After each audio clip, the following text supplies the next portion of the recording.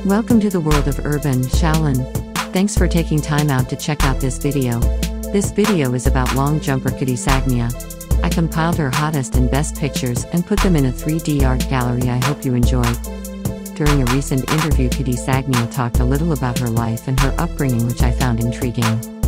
I thought it would be a good idea to share what I learned from the interview.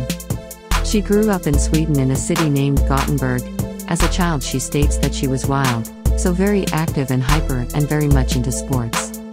She was the type of child that wanted to absorb the world, and her way of dealing with this was to talk a lot, and loved exploring. She recalls that her sister thought she was a mess, but hey, that's childhood for you. Khaddi Sagnia was raised by her mum. Not much information can be said about her dad. She however states that the mum is so supportive of her and the family and is the driving force to help her reach to where she got to. Once she knew she wanted to become a professional athlete, Khaddi Sagnia goes on to say her mum's support was unbelievable and she would never forget how much effort she put in for her to achieve her goals. As we all know, training day in day out is a hard task. Long jump is a very demanding sport, so I am glad she had her family with her while preparing in her competitive sport. She knew she was good at her sport by the time she was 15. What helped to keep her motivated was her network of friends she made while competing and traveling to the various training camps.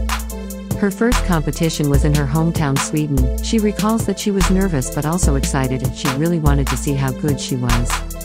Her big achievement came very quick. This occurred when she competed in the Youth Olympic Games in Singapore in 2010. She was age 16, still very young but was growing with experience and learning what it takes to become an athlete. The event she won in was triple jump, and this must have been a game changer for her and really made her embrace the sport more than she ever had. Her happiness was off the Richter scale, and this really gave her the fuel to keep going. Let us take a little time out and look at her rankings in the world and her best jumps in the long jump. Some of the information can be seen on the World Athletics Organization website. When she competed in the Youth Games in 2010 in Singapore with a triple jump of 13.56 meters, her current position in the world as a long jumper is 6th place. Her highest achievement in the world is 5th place, which lasted for a period of 11 weeks. Her best jump was achieved at the Swedish Championships in 2021. She achieved a jump of 6.93 meters. She has competed in 2 Olympic Games, one in Brazil, Rio de Janeiro in 2016, and the recent Olympic Games in Japan, Tokyo 2021.